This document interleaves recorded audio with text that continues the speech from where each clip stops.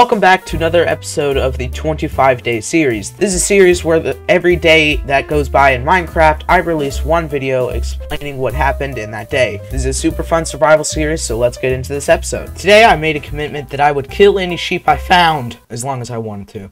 I continued exploring and found a nice little cubby hole in a mountain.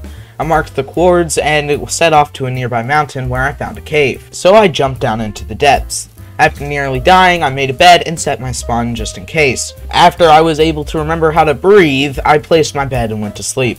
Night night, viewers. Make sure you come back tomorrow for more 25 days.